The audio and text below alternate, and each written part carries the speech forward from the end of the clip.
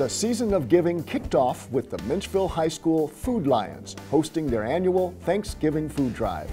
As part of the school's ongoing participation in the National Lead to Feed student leadership program, each homeroom collected canned goods and other non-perishable items to be donated to the Virginia Peninsula Food Bank.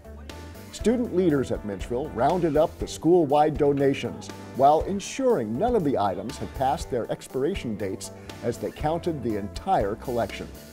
Employees from Plant Services loaded the donation and delivered it directly to the Kroger parking lot where the 22nd annual Mayflower Marathon Food Drive was kicking off their round-the-clock weekend of fighting hunger in Hampton Roads.